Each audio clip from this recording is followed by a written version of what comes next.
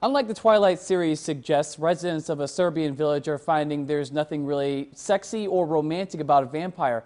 In a bizarre public health warning, Mayor of Zoroje, Miodrag Vucetić, announced the real and serious threat of a vampire on the loose.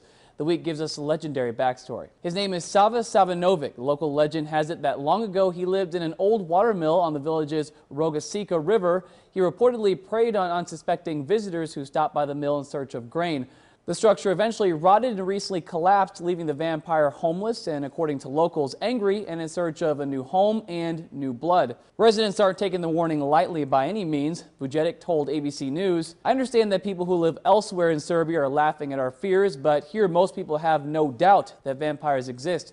We're all taking precautions by having holy crosses and icons placed above the entrance to the house, rubbing our hands with garlic, and having a hawthorn stake or thorn." Despite the Serbian officials' seriousness regarding the matter, WHBQ feels a wake-up call is needed. Do they not know vampires aren't real?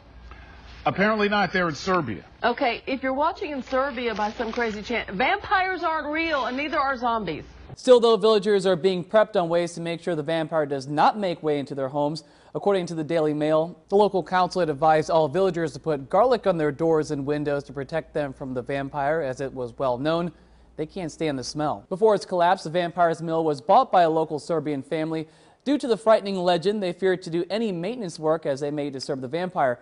But Round News explains how the mill still served a purpose. They decided to let people see the home of the legendary vampire and made a fortune by advertising it as a place that tourists can visit. The mill was visited only during the day. Vampire legends have long existed in Serbia, according to Fox News. In the 18th century, the legends sometimes triggered mass hysteria and even public executions of those accused of being vampires. Villagers have to be on their guard at least for 7 more months because local legend holds vampires are most active between Christmas and the Feast of the Ascension on June 7th. For Newsy, I'm Neville Miller. Multiple sources, the real story.